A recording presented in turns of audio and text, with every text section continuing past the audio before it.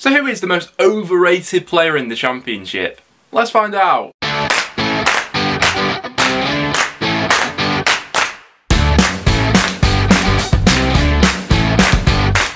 Guys, welcome back to another video on the channel. Last week we went over the most underrated players in the Championship. This time round we're switching it up a little bit. So I put this question out on the community tab. We got over 240 responses to it, and in today's video we're going to be going over some of your guys' answers. Before we do jump into anything though, I want to give a big shout out to our sponsors over at OneFootball. If you're not already, make sure to go and check it out in the top line of the description down below. We've got even more Championship games that are going on tonight. Obviously we had some going on last night as well, so if you want to get live updates to your phone whenever a goal goes in, OneFootball is the place to stay on top of everything. We had the managerial sacking, obviously, with Dean Holden being let go by Bristol City. I think that one was to be on the cards really. So if you want to stay on top of all the recent news, get articles about your club and others around the Championship, OneFootball is the place to be. I'd also be interested to know from you Bristol City fans what you actually make of the Dean Holden sacking. It was to be expected really. But without any further ado, let's jump into this one. So since Bristol City are in the news at the moment with the departure of manager Dean Holden, let's start out with the Bristol City players. So Charlie Newby commented this: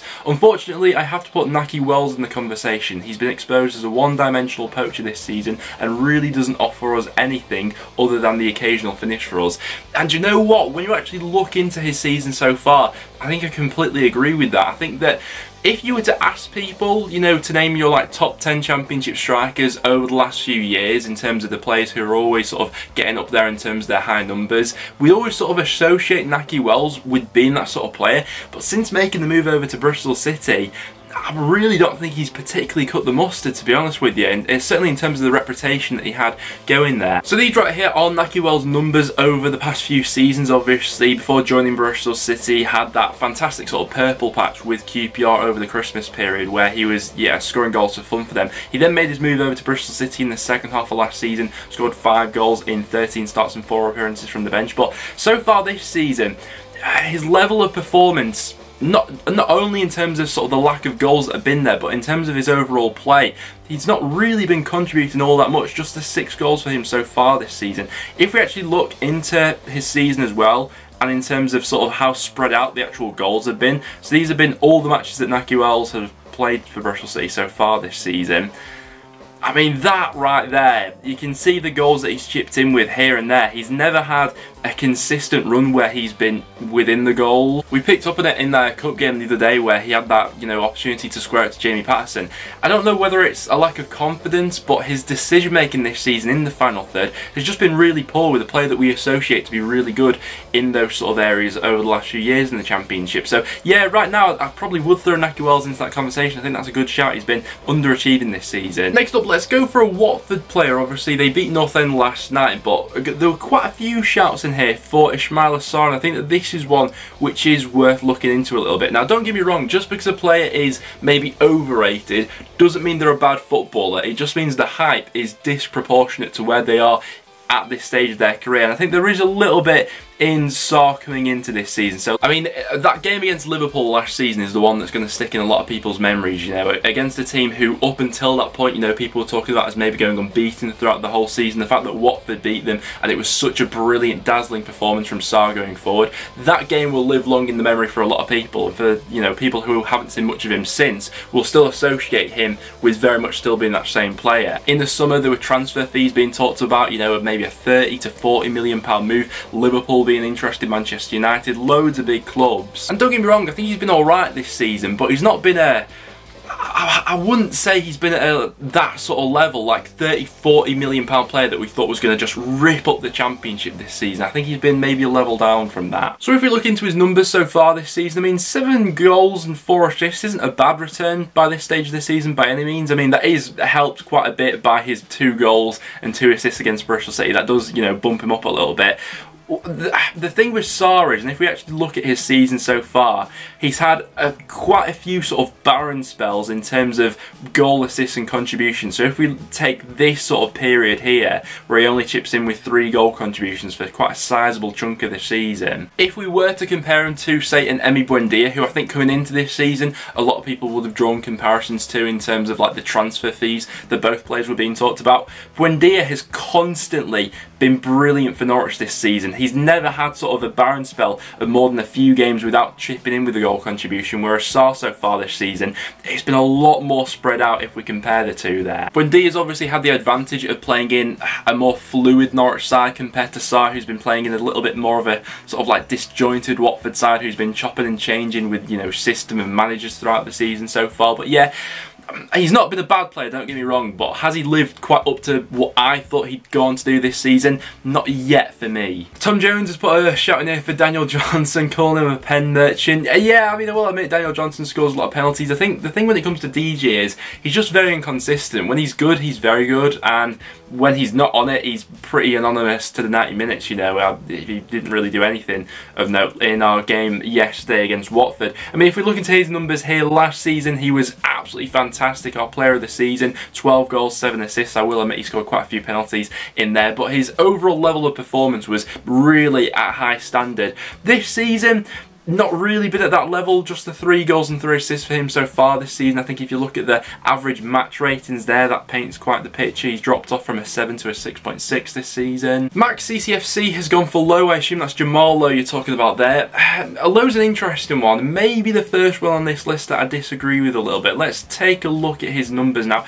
I mean, he's a player who I think takes a while to adapt to new surroundings. I think that's a fair assessment to make. I think that when he originally signed for Wigan from Portsmouth, there was quite a lot of hype that came along with him. It took him, I'd say, probably almost half the season to adapt to the way that Wigan wanted him to play. And then obviously he made his move over to Swansea, where, I mean, similarly to his move from Portsmouth to Wigan, it took him quite a bit of time to settle in, and it was probably that game against Cardiff which kick-started his Swansea career, because up until that point, I mean, I'd been asking questions of him, you know. He was asked to play in a slightly different role, playing as sort of like number 9 alongside Andre Ayew, who's missing quite a few easy chances up until that point, and it probably was that brace against Cardiff. I mean, he scored that wonderful goal with the outside of his foot, didn't he? That has really kick-started him, you know, a bunch of goals in this quite short period of time here. Quite an interesting one here. There were quite a few shouts in here for Todd Cantwell. Rams fan YT replied, I honestly think that people rate him because of how well he did in the Premier League. He also has an 81.1% pass accuracy, which is unreal for the Championship. I would personally rate him and don't think he's overrated. I think that's a good point. I think that people rate Todd Cantwell because of how well he did for Norwich last season in what was, I mean, a pretty shambolic season for them in the Premier League. One of their high points was, at times, the quality that Todd Cantwell produced.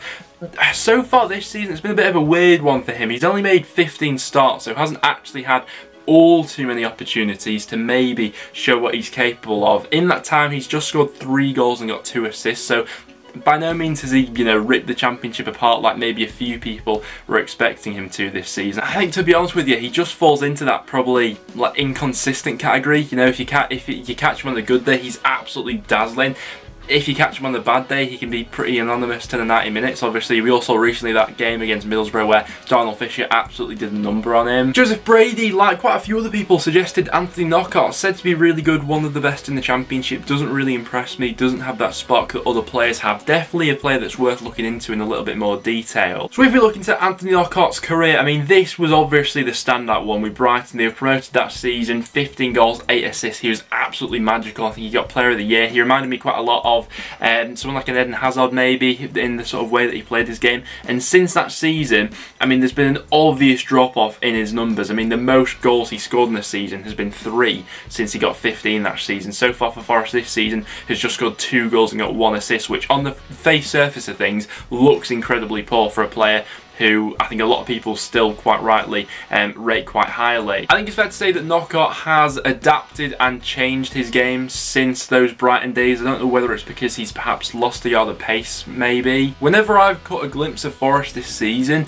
he's always been one of their more lively players going forward, and I don't think that the system that they played and the players that they've got around him have particularly helped Knockaert. You know, that lack of a sort of a recognised goal scorer for Forest this season obviously hasn't helped. Another player at Forest who I think has had a really big drop off lately in his career has been Luke Freeman. I know he's not played all too much football this season, just 10 starts for him, but I rated Luke Freeman at one point so highly when he was at QPR, at really the peak of his powers. He made the move over to Sheffield United, which just hasn't worked out for him, and this loan move to Forest this season, he scored just 1 goal for them and got no assists to his name yet. There were some interesting shots in here for Middlesbrough goalkeeper Marcus Bettinelli. Now, I remember at the start of the season when Middlesbrough really weren't conceding a lot of goals, I sort of held back on rating Bettinelli all too highly, purely because they were really not facing many shots per 90.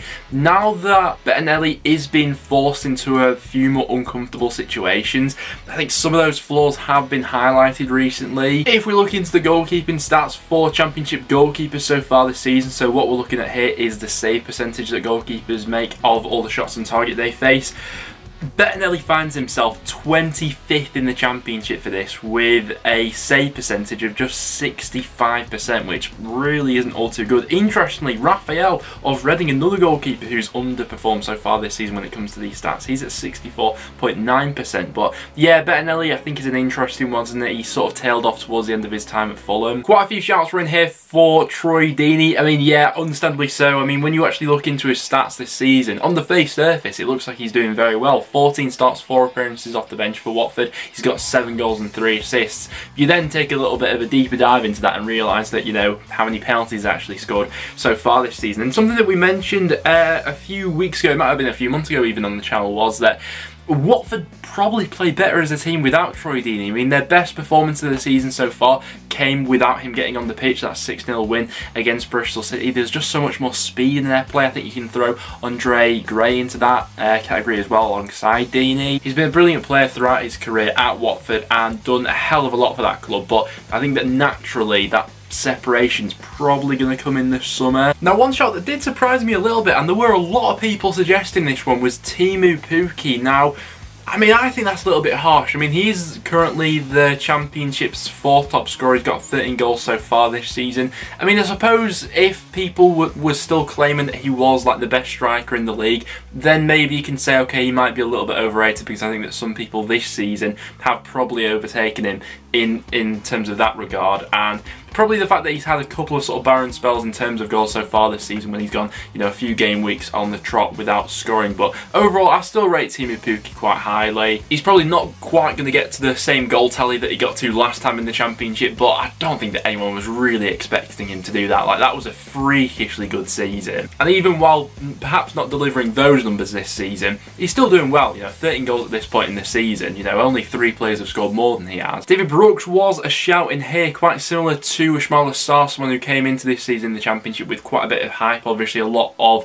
attention around him in terms of a potential transfer back to the Premier League. Brooks is an interesting one, because at the start of the season I was fully on board the hype train for him. He was doing brilliantly for this Bournemouth side, who was scoring a lot of goals. Lately, and quite similarly to a lot of the other Bournemouth players, he's just fallen off really. He's had no goal contributions in his last 10 Championship matches. He's just lacking that bit of spark and confidence at the moment, like a lot of the Bournemouth squad. Derby's Tom Lawrence had quite a few shouts in here. Yeah, I can sort of understand where that one's coming from really. He's been a bit of a hit and miss player since signing for Derby, to be honest with you. He's another one that falls into that inconsistent category for me. When he's good, he's very good, and when he's bad, he's pretty anonymous to the game. I remember, I think it was last season, it might have been the season before when Preston played Derby, but he absolutely rang rings around us that day. And I mean, if he could have sort of like that level of influence on all of his games, then he'd be a top Championship player, maybe even pushing on to the Premier League. But it is just that sort of level of inconsistency which really lets him down. But there we have it, guys. I think we'll wrap it up there. So thank you very much for everyone that did leave a suggestion for who you think is the most overrated player in the Championship. Apologies that we couldn't get through all of them, but some very good shouts in there. I'm interested to get some more of your guys' thoughts in the comments down below. But apart from that, thanks for watching, guys. Make sure to leave a like if you did go on to enjoy. Make sure to subscribe for a bit of regular Championship content. But other than that, I'll see you all in the next one.